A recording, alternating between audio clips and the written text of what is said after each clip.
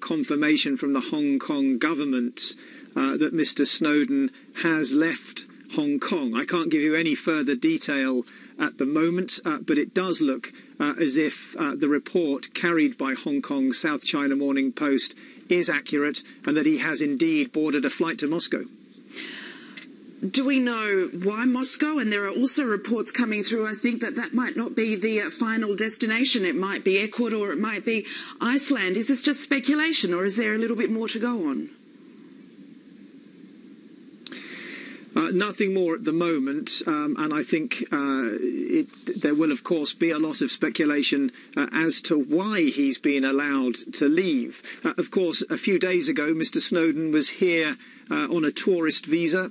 He had not at that stage, as far as we knew, been charged with any crime, and he would, of course, have been, in theory at least, free to leave. That status changed, of course, when the US formally charged him with espionage offences and an offence of theft. America had said that it had begun talks with Hong Kong about extradition, and it wanted to see that process completed speedily. There were warnings, with some Washington officials quoted as saying that any attempt to drag feet over the issue would damage diplomatic relations.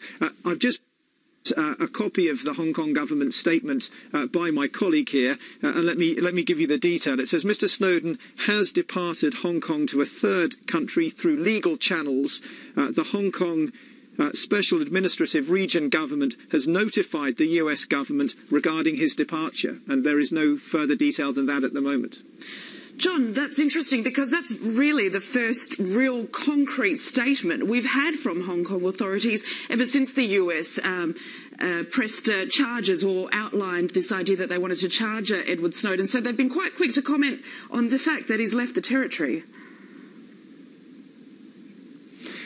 I think what it will inevitably mean is that there will be speculation that all along this has been a real political headache for the administration here in Hong Kong, possibly also for the government in Beijing, that it is a problem that in the end they have wanted to wash their hands of. And I think some people will draw the conclusion that the reason that the first really concrete statement from Hong Kong is the one that Mr. Snowden has left speaks volumes about the way it has seen this developing story as a real political thorn in its side, and perhaps it's taken the easy way out.